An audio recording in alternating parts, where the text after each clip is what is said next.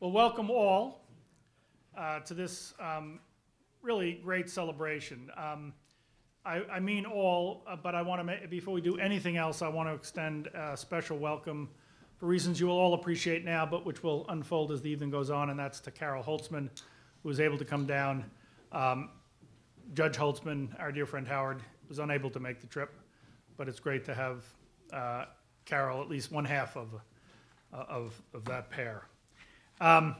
This is a really exciting time at the American Society of International Law. As you will, many of you here are already very much involved and will appreciate how much is going on.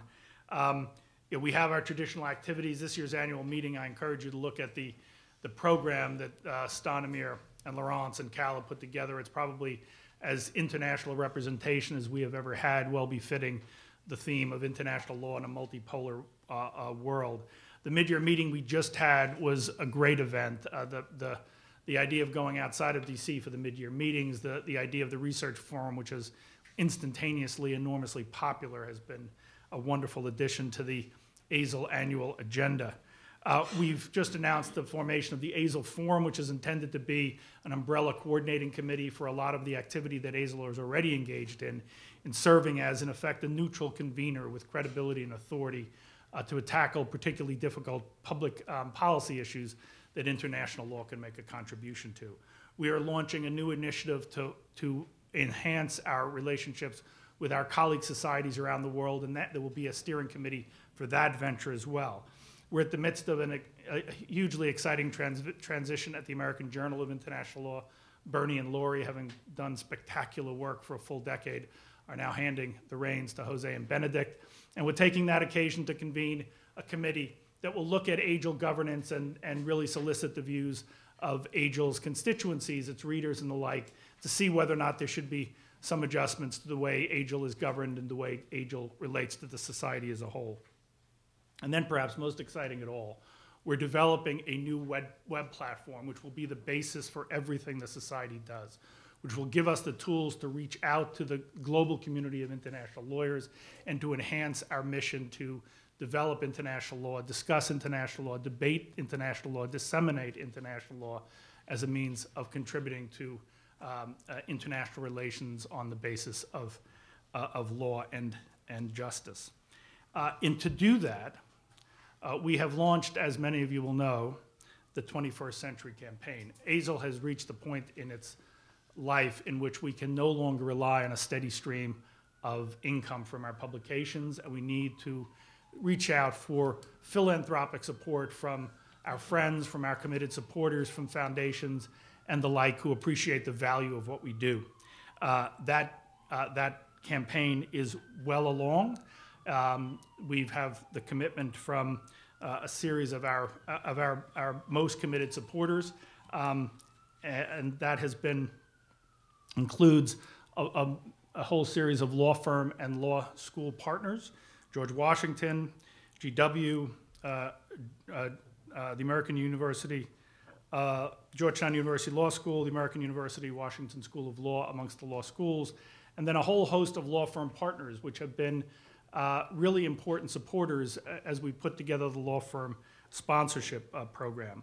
Arnold and Porter, Cleary Gottlieb, Devois and Plimpton, Freshfields, White and Case, Wilmer Hale, Sullivan and Cromwell, Covington and Burling, King and Spalding, Sidley Austin, Steptoe and Johnson, Troutman Sanders. These are firms that have either supported us this year or already have signed up. Where's Abby? Is she here? Abby Cohen-Smutney, who's vice chair of our development committee and who has been our liaison to the law firms, has done a wonderful job. And if you are a member of a law firm, beware.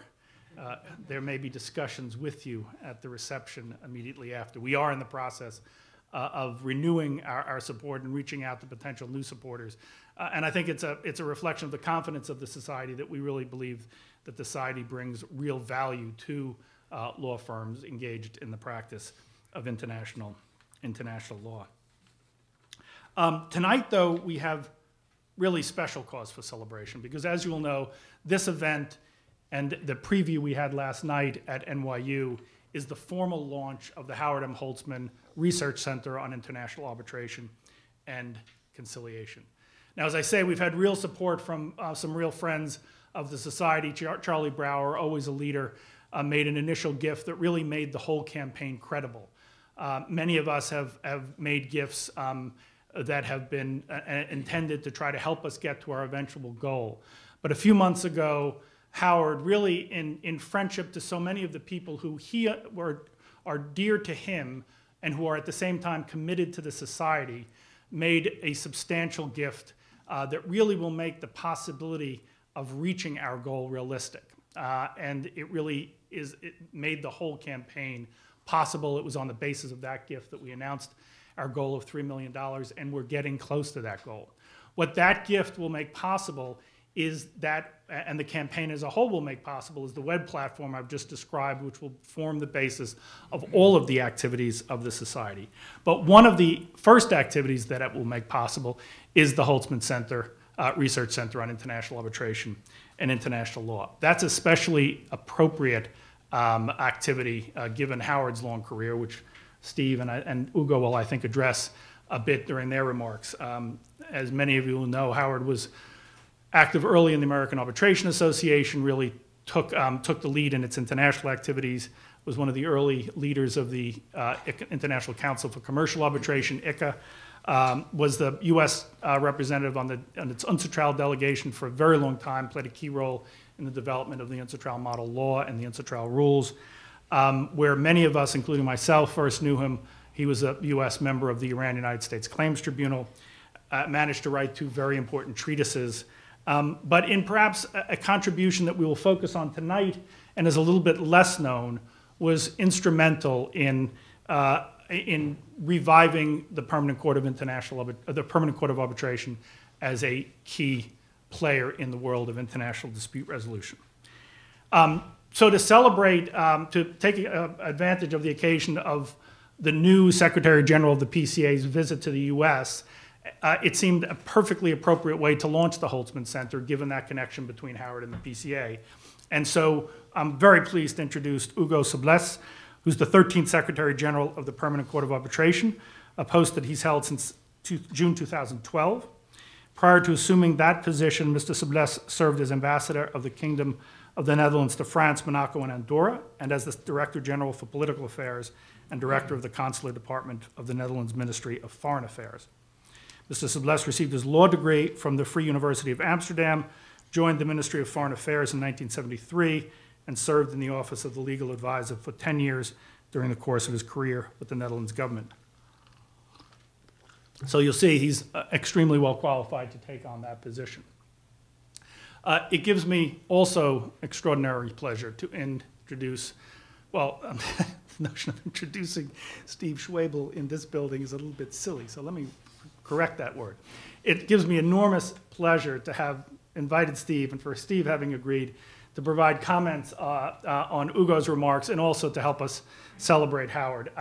Needless to say, I don't need to tell the folks in this room about Steve's career as a practitioner, as an academic, as a judge, as in government and the like. The 2 things, though, which we hold him especially dear, of course, his service as the U.S. member as a member from the United States on the ICJ for a long period of time, but also, of course, as in his early career, executive director of the American Society of International Law.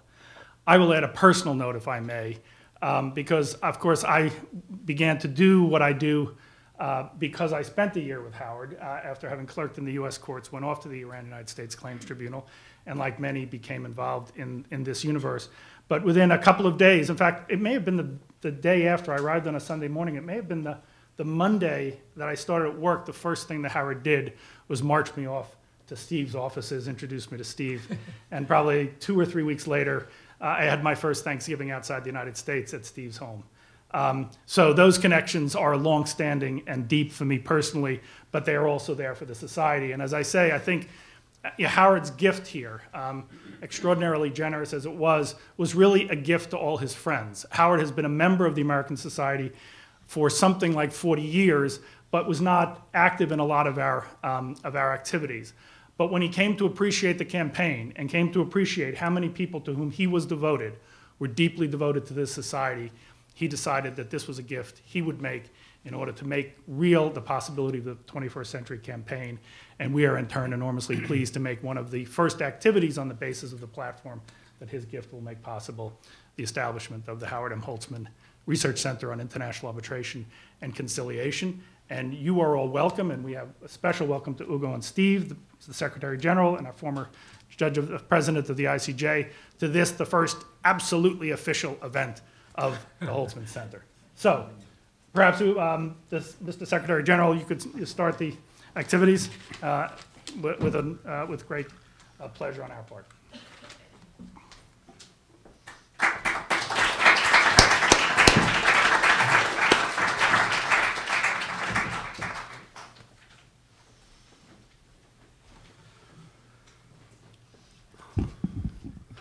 Well, thank you, Donald, for that introduction. I hope to be able to live up to those expectations, and I'm glad you introduced me as the new Secretary General, which allows me to hide behind the adage that me as a diplomat, and you know the definition of a diplomat, who knows a bit about many things, but very little about anything in particular, that I could still hide behind that qualification when the time for putting questions to us has arrived.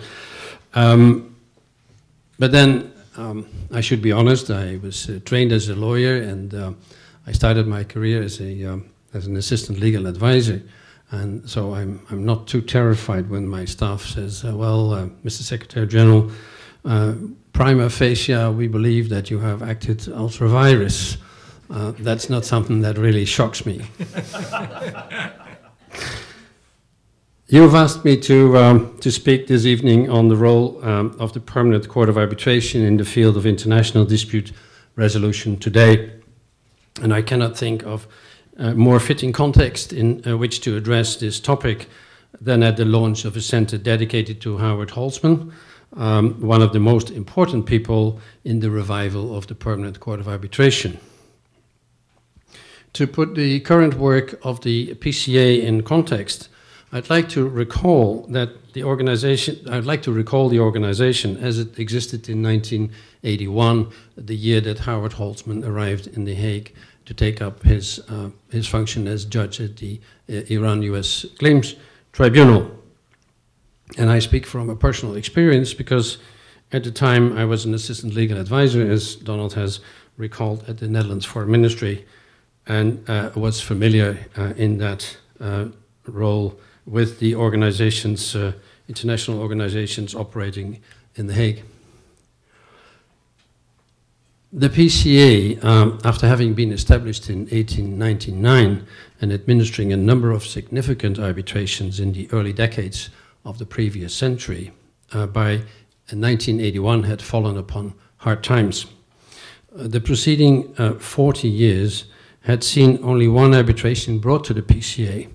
And I think Michael Riesman is not here, but yesterday at a similar occasion in New York, he made the point that the PCA, in fact, was partially still in business once the Permanent Court of International Justice had been created, because some countries were holdouts, countries like the US, who would still need the PCA because they were not bound under the statute of the Permanent Court of International Justice.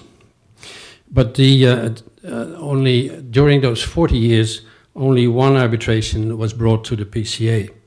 And the organization had been reduced to a small, and again, from personal experience, a very, very quiet corner of the Peace Palace. But the building, in fact, the building of the Peace Palace was created with the generous gift of Andrew Carnegie. That was meant to house and to host the Permanent Court of Arbitration, in the expectation that the Permanent Court of Arbitration would fill the building, and it didn't. And each year, the PCA member states deplored the lack of cases in meetings of the administrative councils, but cases did not come. Holtzman was familiar with the PCA even before his move to The Hague. In 1976, he represented the United States at the United Nations Commission on International Trade Law, during the negotiations of the arbitration rules being prepared by that body, and in the last days of negotiations, Howard Holtzman, Peter Sanders, and other principal figures in the preparation of the UNCITRAL rules placed a call to the then Secretary General of the PCA, Baron van Boetzelaar, in order to resolve a critical impasse that had emerged with the procedures for constituting a tribunal where a party or the party-appointed members of a tribunal failed to make an appointment in accordance with the rules. They awakened the Baron, quite literally in the middle of the night, given the geographic position of New York in comparison to The Hague. But the productive result of that call was the inclusion of the PCA Secretary General in the default mechanism for appointment under the rules. Since then, my predecessors have regularly acted to designate appointing authorities or directly to appoint arbitrators in a wide variety of disputes involving parties from around the world. Judge Holtzman was reintroduced to the PCA only a short time later in 1981 with his appointment to the newly formed Iran-US Claims Tribunal. In the early days of the tribunal, the PCA acted to provide staff and space in the Peace Palace until separate premises could be completed elsewhere in The Hague and a secretariat assembled. In 1982, the then Secretary General of the PCA, Ambassador Varekamp, also acted to designate an appointing authority for the tribunal under a procedure adapted from the UNCITRAL arbitration rules. Over the years that followed, Howard Holtzman and the PCA came to be closely connected. He played a leading role in the preparation of modern arbitration rules for the PCA, beginning in 1982 with the adoption of the PCA's optional rules for arbitrating disputes between two states, the first modernization of the PCA's rules for interstate arbitration since the 1907 Hague Convention itself. A year later, the Administrative Council adopted optional rules for disputes between a private party and a state, followed in 1996 with rules adapted to the specific context of international organizations. In each case, Howard Holtzman and the other working group members drew extensively on the UNCITRAL rules, with which Holtzman, of course, was closely familiar, yet did not hesitate to include significant changes where they considered modification necessary to reflect the prevalence of state parties in arbitration at the PCA, or that the public nature of such disputes differed from the commercial context of the UNCITRAL process. Judge Holtzman also brought to the PCA his experience with mass claims processes, a product of his service in the late 90s as an arbitrator on the Claims Resolution Tribunal for dormant accounts in Switzerland. From the experience of that tribunal, Holtzman became convinced that the practice of mass claims tribunals was insufficiently examined and recorded. Too often, when world events led to the creation of new mass claims process, the valuable practical experience of prior tribunals had been lost, and arbitration and their staffs were left to develop procedures afresh, with far too much trial and error in handling very large numbers of claims. In answer to this problem, Holtzman brought to the PCA to bear, convening under its auspices, a seminar on institutional and procedural aspects of mass claims settlement systems. Thereafter, a steering committee on international mass claims processes was formed with Judge Holtzman as its chair, meeting regularly at the Peace Palace to examine the procedures and techniques employed by different mass claims tribunals. In 2007, the committee published, under Holtzman's editorship, a volume examining in extensive detail the experience of 10 different international mass claims processes. As important as these formal capacities, however, was Howard Holtzman's role as an advisor to the PCA, and particularly the close connection he developed with Hans Jonkman, the PCA Secretary General throughout the 90s and recently deceased, and himself a tireless contributor to the goal of reawakening the PCA. In helping to guide the PCA through the difficult process of re-establishing itself, Holtzman was able to draw on his experience with the American Arbitration Association and his familiarity with the day-to-day challenges confronting such an organization. Where then are we today? I am pleased to tell you that the long, strenuous and patient efforts of Holtzman and others have borne fruit.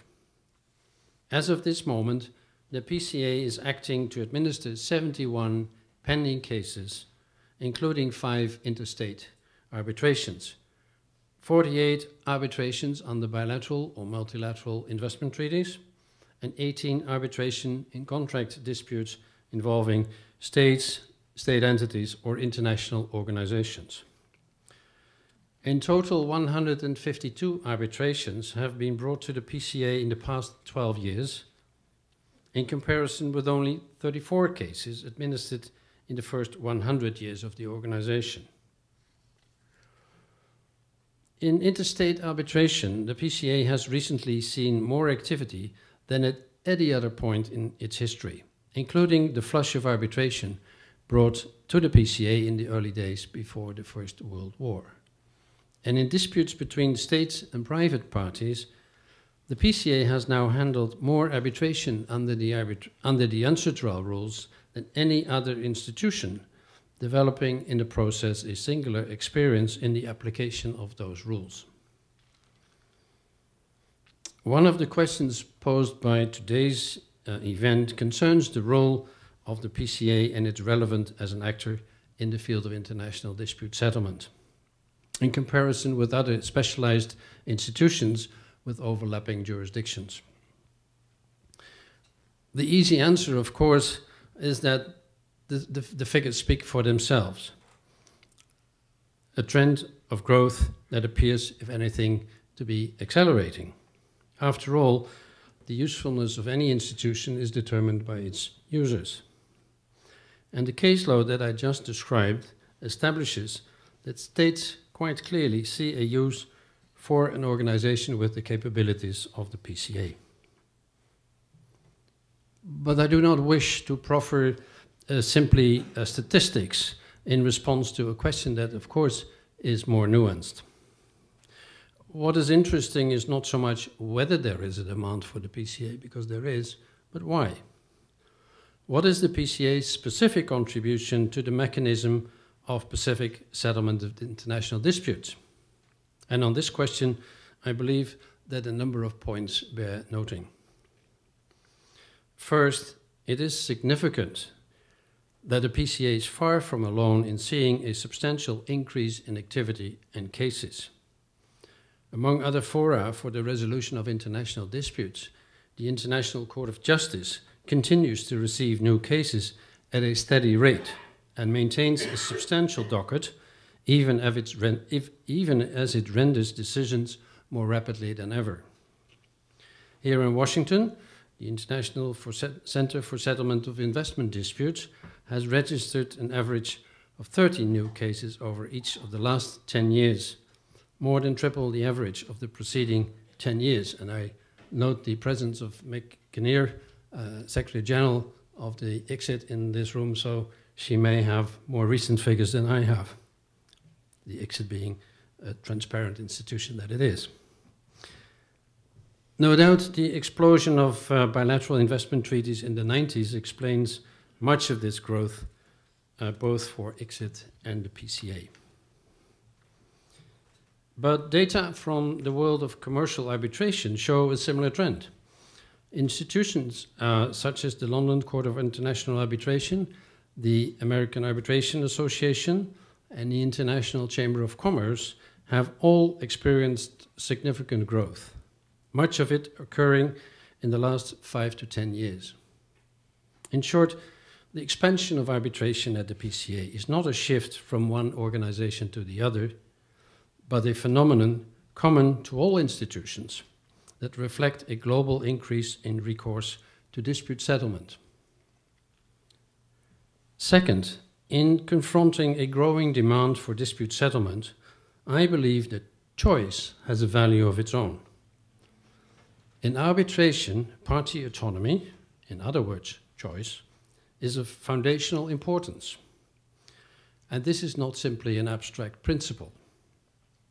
Rather, it reflects the fact that while judges and arbitrators may better know the law, and while institutions may be experts in procedure, the parties themselves know their dispute and the particularities that stand in the way of its resolution. Party autonomy is not simply about exercising control over the choice of decision makers.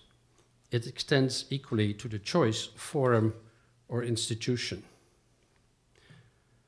And there is no disservice to any institution, including the PCA, in acknowledging that some particular international dispute may well be more effectively resolved elsewhere. Choice allows for competition, both in general and for arbitral institutions, and provides an incentive for all to put forward their best effort. Choice also provides the opportunity for innovation. International adjudication involves the delegation of significant power into the hands of a few individuals. Ensuring that such power will be wielded effectively is a never-ending process of correction and improvement, in which the comparative experience of other institutions and procedures may be invaluable.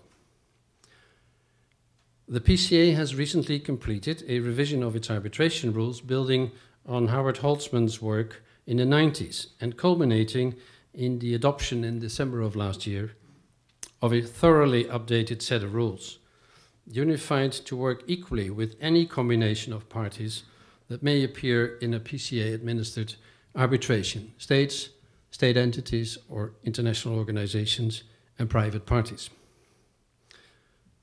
Underpinning this process was a careful review of recent changes in the rules of other institutions, arbitral institutions, and the end result includes several innovations that bear noting tonight. Anyone active in international arbitration will be aware that the increasing cost of arbitration poses a major challenge. We had a discussion this afternoon at the State Department that confirmed that statement. This is in part, of course, the product of the growing recourse to arbitration, as a finite pool of the most experienced arbitrators is in ever greater demand. Nevertheless, the growing costs of arbitration do threaten to undermine its reputation as a rapid and cost-effective means to resolve international disputes.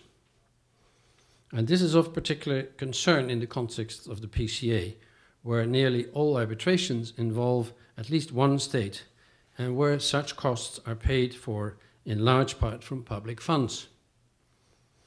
Against this trend, the 2012 PCA rules take a number of steps to control costs, including through provisions for the review of arbitrator fees that go well beyond the recent modification of the UNCITRAL rules. Similarly, any student of public international law is aware that the compliance of states within the legal system is essentially a voluntary process, an obvious challenge in arbitral proceedings whose awards will likely leave at least one party less than fully happy. Unsurprisingly, questions about compliance and enforcement are among the most common received by the PCA. In the 1899 and the 1907 Hague Conventions, the founders of the PCA sought to address this concern with Article 22, Article 43 in the 1907 Convention, in which the contracting parties undertook, after the completion of an arbitration, to communicate to the PCA, and I quote, the laws, regulations, and documents eventually showing the execution of the awards given by the court. End of quotation. This obligation was little observed in practice throughout the early years of the PCA, however, and formally applies only to arbitration initiated under the conventions themselves, something that is rarely, if ever, the case for arbitrations brought to the PCA today. In preparing the 2012 PCA rules, however, the PCA has given new life to an old idea, and the obligations to report on the execution of the award now applies as Article 34.7 to the rules to any arbitration between states. And I want to note at this evening the role of Judge Swabel in that regard, in recalling to us at an earlier occasion the need for further attention to compliance with awards rendered in arbitrations, interstate arbitrations, under the PCA rules. And we are not yet at the end of that process, definitely. Innovations such as these are, of course, an ongoing process. And with respect to the execution of interstate decisions, in particular, the PCA intends to further examine the ways in which compliance with awards may be ensured. But they well demonstrate the value of choice in dispute settlement and the creative process of multiple organizations putting forward their best ideas in the face of challenges that are common to all. As a final observation, I would like to return to Howard Holtzman and to a point he made in the course of remarks delivered on the 100th anniversary of the PCA in 1999. Speaking before the assembled members of the court, the roster of international arbitrators maintained by the member states of the PCA pursuant to its founding conventions, he noted that the drafters of the 1899 convention had succeeded in neatly encapsulating nearly all aspects of what has since become the worldwide, quote, culture of international arbitration, end of quote. In the same spirit, the practices and principles developed in the Hague Conventions proved directly relevant to the evolution of international commercial arbitration. Similarly, the UNCITRAL rules, developed with a commercial context in mind, have had a great impact on interstate arbitration at the PCA and on the evolution of the PCA's own rules. Dispute resolution in different fields are not separate phenomena, but processes that build on and gain from one another. To me, this cross-pollination demonstrates the value of an institution with a flexible jurisdiction such as the PCA, and it's easy to assume that a specialized institution focused exclusively on disputes of a particular nature will necessarily bring greater expertise to the process of resolution. But international disputes are not easily separated into watertight containers, and neither are the means to address them. At the PCA, we daily benefit from the experience of a wide variety of different arbitrations. By avoiding specialization, the PCA is also able to freely adapt as the dispute resolution needs of the international community themselves evolve. 3 examples emerge from the PCA's recent years. First, the PCA has come to administer a significant number of contractual disputes involving states or state entities, many of them initiated under the UNCITRAL rules. In much of the world, contractual disputes rather than treaty matters pose the most common and pressing concern for governments that regularly enter into contracts of enormous value. Yet there is at present no institution specializing specifically in commercial arbitration involving states. Second, the changing needs of the international community are apparent in the PCA's approach to transparency. public disclosure is the norm in interstate arbitration and quite rare in commercial disputes, while the appropriate degree of transparency in investment arbitration, in between, in a way, has been an ongoing subject of discussion at the meetings of UNCITRAL, most recently last week in New York. Standing in part in each of these worlds, the PCA's approach to transparency is similarly mixed, able to ensure the maximum degree of disclosure that parties and tribunals may desire, including through media relations, webcasting, and public access to proceedings, or equally, to maintain even the existence of an arbitration in the strictest confidence. And in fact, some 85% of the cases administered by the PCA come under that category. So don't consult our website to know what we're doing. Finally, in 2008 and 2009, in another novel context, the PCA administered the Abidjan arbitration between the government of Sudan and the Sudan People's Liberation Movement, or army. This was an arbitration between a central government and an armed movement within its territory, resisting its authority. A dispute outside the jurisdiction of any specialized institution, including the ICJ, yet urgently in need of resolution. The drafters of the 1899 Convention were concerned with disputes between states and the creation of means for the peaceful settlement of those disputes. Today, most armed conflicts are of an internal character, taking place not between states, but within states. Is it conceivable that the international community is capable of creating means for the pacific resolution of those disputes as well, and of drawing on established dispute resolution mechanisms in so doing? The drafters of the 1899 Convention had, of course, no notion that a state would ever deign to arbitrate with a movement seeking to secede, including with military means, and even less so with a private commercial party. But by establishing a flexible institution, they created a PCA available to meet the dispute resolution needs of states as and how they develop. To close, I submit to you that the PCA is as viable and as needed today when it was conceived more than 100 years ago, thanks in no small part to the contribution of Howard Holtzman. It provides, together with the other institutions now active in the field of international dispute settlement, a potent contribution to the range of diplomatic, institutional, and legal tools available to practically address international disputes.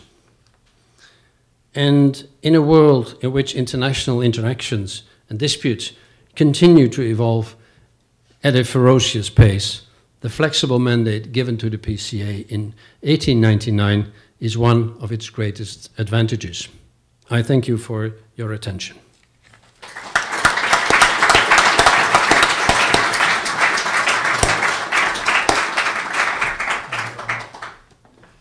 Thank you, Mr. Secretary General. Judge Schwebel?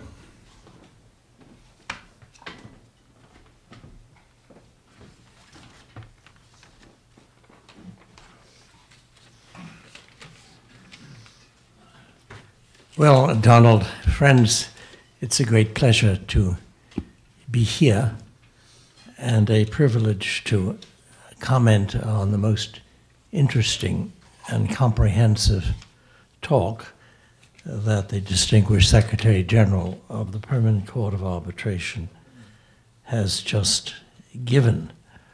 I have to say that I've never heard as full and able a description of the current work and indeed some of the history of the PCA as he just gave now.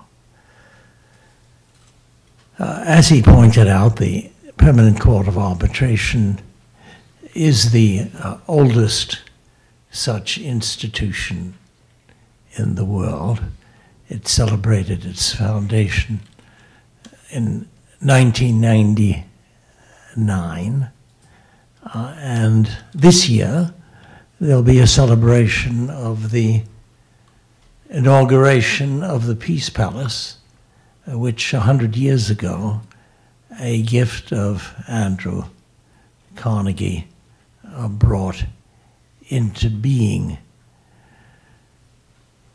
Alas, very shortly before the outbreak of the First World War, which certainly was a profoundly disillusioning event to him and other exponents of international arbitration. If international arbitration was thought by the peace movement of the 90s, speaking of the 1890s and the turn of the century, as the way to avoid war, that hope was clearly misplaced, as so dramatically demonstrated by 2 world wars and innumerable other lesser wars, including those of our very day today. And as a generalization, I think it's fair to say that international adjudication and arbitration don't tend to prevent war. On the contrary, peace and détente and good international relations, or relatively good international relations, tend to produce international adjudication and arbitration.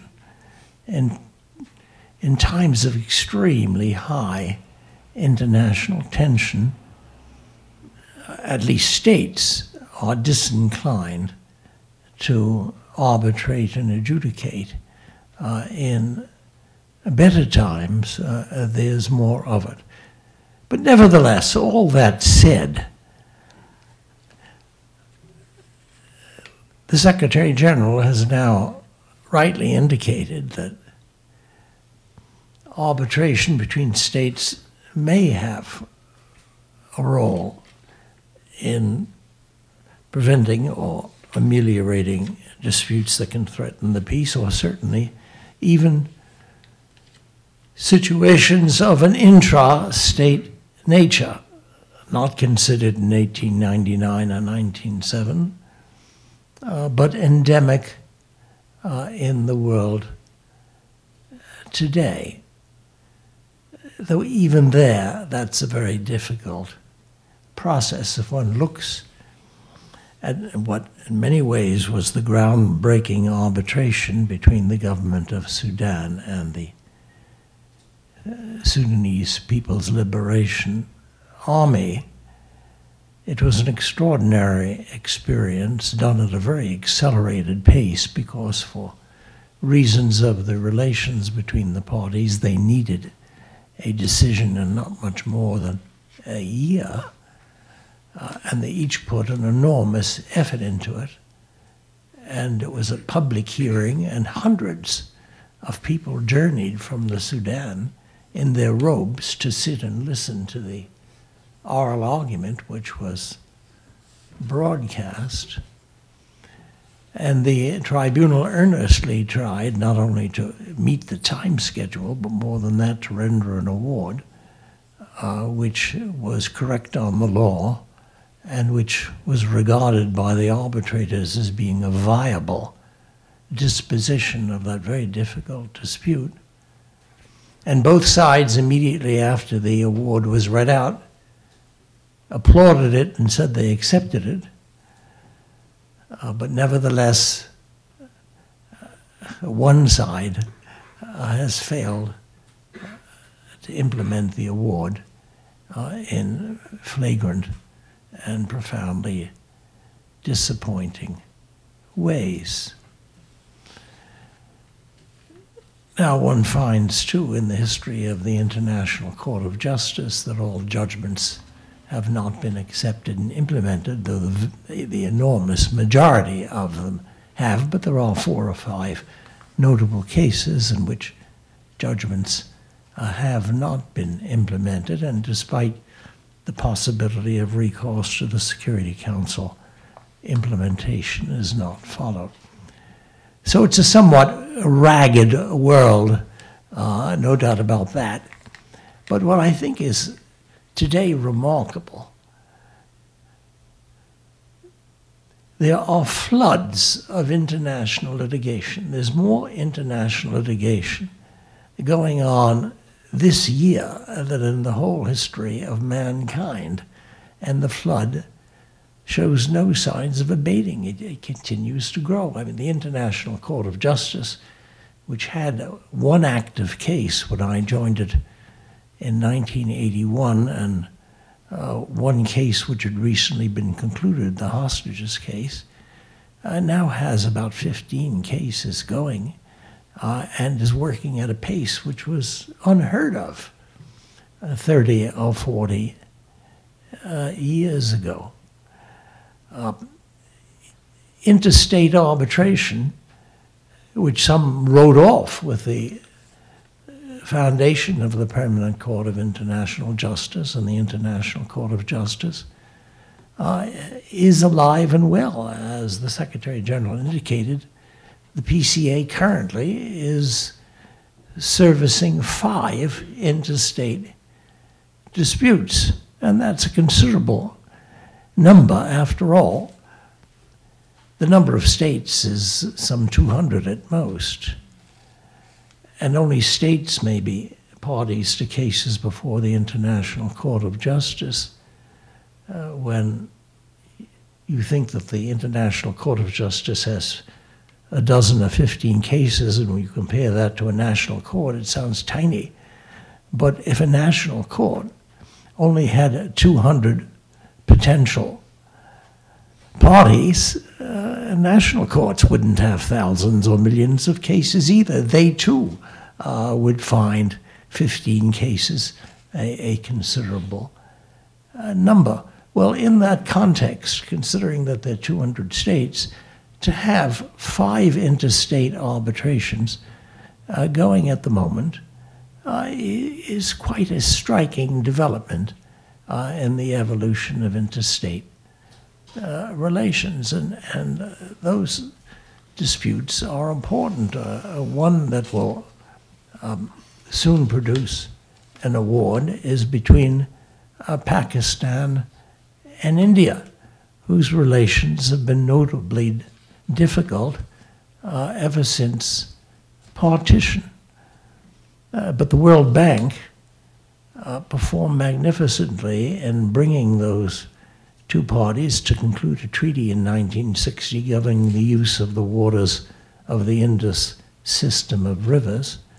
And that forward-looking and very important treaty contains a provision for arbitration, which was invoked for the first time 2 years ago by Pakistan, and the parties quite naturally gravitated to the Permanent Court of Arbitration to administer that arbitration. And I may say, having had the privilege of participating in several interstate arbitrations administered by the Permanent Court, that its staff does an absolutely surpassing job. Now, other institutions in the field, such as ICSID and others that have been mentioned, do splendid jobs as well. But I have to say that on the basis of my experience, I know of no institution that performs better than the Permanent Court of Arbitration. It has built a staff of young attorneys, really quite young, coming straight from law school or having been out for 3 or 4 or 5 years, who are extraordinarily talented and who, under the direction of the Secretary General and his very able Deputy Secretary General, Brooks Daly, render marvelous service to arbitral tribunals, not simply of a routine nature, but in thinking through the problems that a case presents and in assisting mightily in the drafting of the resultant awards. And that's not the only very important interstate case in the hands of the PCA. There are a couple of the UNCLOS cases going forward now, also very consequential cases.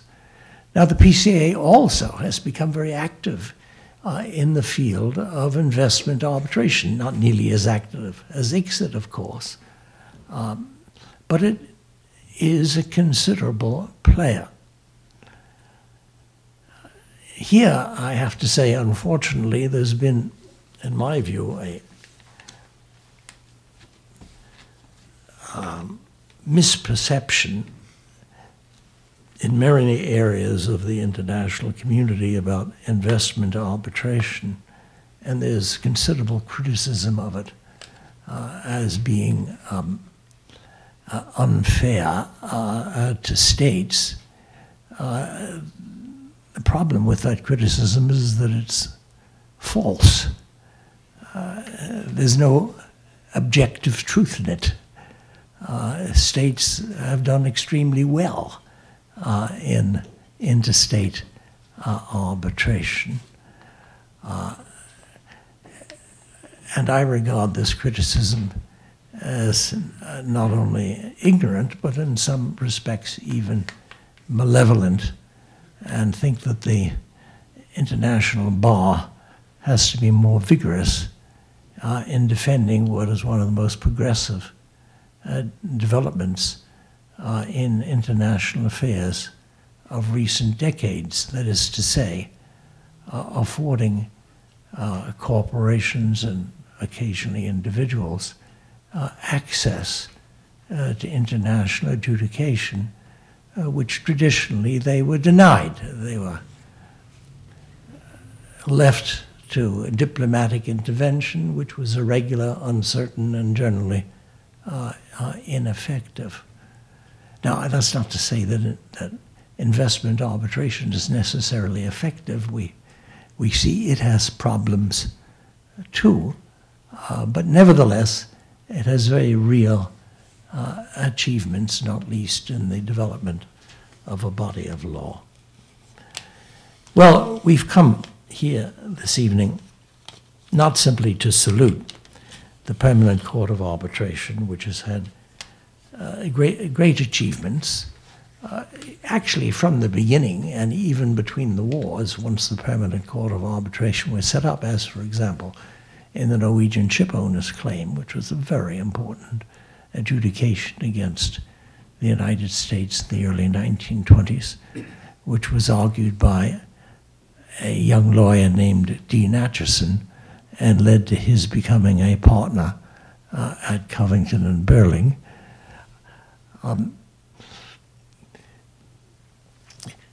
Well, not only because of these achievements of the Permanent Court of Arbitration have we come together, but we also want to celebrate Harold Holtzman's contributions to that court, which have been beautifully summarized by the Secretary General. It was to the great good luck and pleasure of my wife and myself and our daughters that when we came to The Hague in 1981, a few months later, Howard Holtzman and Carol Holtzman arrived. They became, in effect, grandparents to our daughters and were wonderful to them. And I can't tell you how many dinners I had with the Holtzmans, including a great many in periods when Carol was back in the United States and my wife was as well, and Howard and I were two lonely bachelors, and we took a certain comfort in one another's company, even though neither of us could discuss the work of the particular tribunal in which we sat, but we had a great deal of fun together. Howard had an affinity towards the Permanent Court of Arbitration, like steel scraps have to a magnet. I mean, he was greatly attracted to it from the moment he set foot in The Hague, spent a lot of time there. He used to kid me endlessly that the World Court was simply a tenant in the building and it was really built for the Permanent Court of Arbitration. And as the Secretary General has so well pointed out, he made a significant contribution to the renaissance of the Permanent Court of Arbitration in its rules and in affording it the wisdom of his experience in international arbitration and in general encouragement. He became very close to Hans Jonkman, who had the benefit of extremely valuable assistance from a deputy, Betty Schiffman. Is Betty here tonight? Betty was with us last night. Last night, I see. And he was endlessly around the Peace Palace. He knew all its law. He was interested in the contents of the Peace Palace. You know, it's a huge building. Some of it's beautiful, some of it's ugly. It's full of funny things, gifts given by various governments, some of which are really quite striking, others of which less so. Howard was very familiar with all of that. And if I recall correctly, Howard, Carol, he noticed once that the chair of the government of the United States, each member of the Permanent Court of Arbitration has a chair in which its representative sits at the annual meeting of the Administrative Council of the Permanent Court of Arbitration, and its coat of arms is embroidered on that chair. Don't tell Howard I've said this because he's modest about his philanthropies, but at any rate, noticing that the American chair was looking rather worn, he arranged to have it refurbished. Well, that's one of the tiniest of his innumerable contributions to the Permanent Court of Arbitration. He and Peter Sanders, the grand old man of international arbitration, who in the conclusion of the New York Convention on the recognition and enforcement of arbitral awards, had the idea of having the Permanent Court of Arbitration named as the residual appointing authority. He and Peter Sanders were two wise spirits who encouraged the renaissance of the Permanent Court of Arbitration. Peter passed away some months ago at the age of 100. Howard happily is with us, though he's not as well as we would like him to be. But for a very long life, he was not only very well, but a man of exceptional vitality and acuity and meticulousness. Howard exemplifies a virtue in a good lawyer, which is taking care, being meticulous, getting the facts right, having things well organized.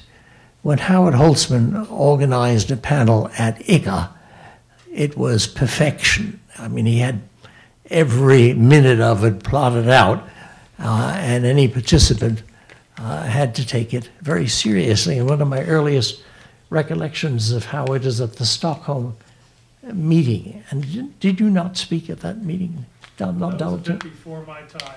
In Stockholm, that was very early. If I was there, I would have been a very young participant. Yeah, my recollection was that you were there, but I may be confusing you with somebody else. But you were Howard's first clerk, were you not? I wasn't his first. I was an early clerk. An early clerk.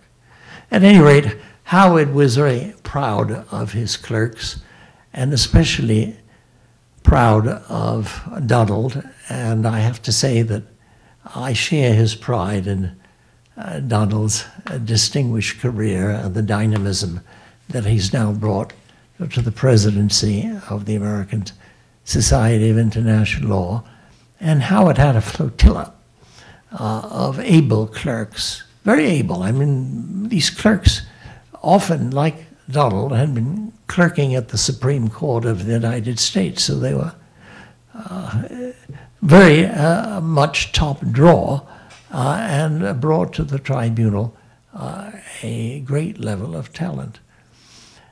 And Howard himself, of course, took his work very seriously. If you read some of his, any of his opinions in the Iran-U.S. Claims Tribunal, and he wrote quite a number of separate and dissenting opinions, you'll readily see what I mean. He is a master craftsman of the law, and has many other great virtues, some of which I've alluded to tonight, and some of which Donald has alluded to.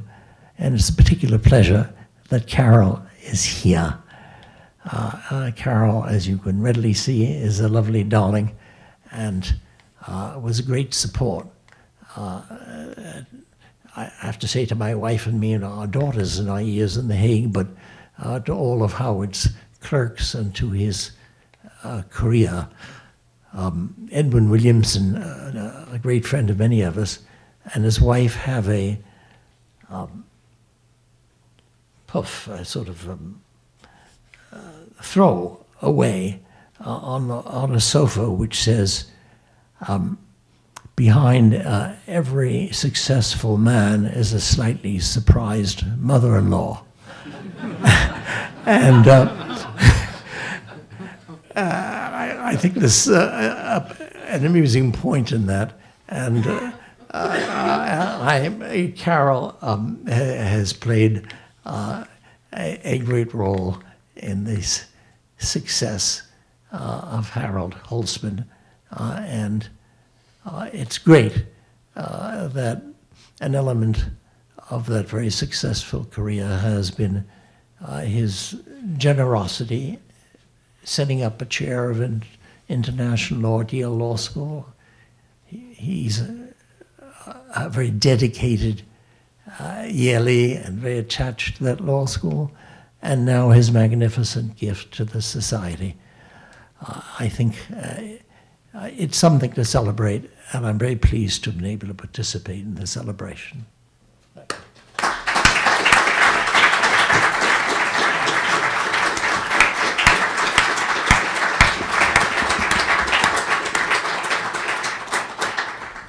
We've got a couple of minutes for questions. Perhaps I should invite Garth Schofield, legal counsel to the Permanent Court, if he'd like to join in the event that anybody would like to ask about the current activities of the Permanent Court. We'll take a couple. We still have a little bit of reception left, so I don't want to take up too much time. But anybody who have any questions for Judge Schwebel, the Secretary General, or Garth? Now that I've called him up here, someone's got to have a question for him. There you go, John. I'm a puffball, and I'm John Bellinger, a member of your court while I'm with Judge Schwebel. What are your goals going forward? I know you're relatively new on the job. I remember talking to Ambassador Kroner when he took over. It seems like that was fairly recent. But having looked this court over, that seems to be being pretty successful right now, other than saying you'd like to get new business, what problems have you identified? What goals have you already set for yourself? Do I push a button here? It's on. There you go. It's on. Thanks for that question, which in fact allows me to make a point that I should have made in my intervention. That is that I believe the institution that's called the Permanent Court of Arbitration owes much, if not all of its reputation to its very competent staff.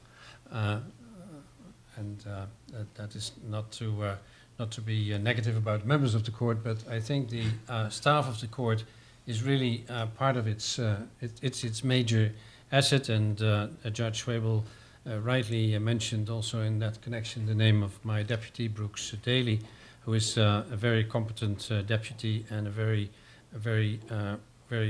able expert in anything related to arbitration. So one of my main ambition is to maintain that quality of service to arbitrators and the parties that are in disputes and seek the PCA as their forum for the settlement of their dispute. The other ambition is that I'm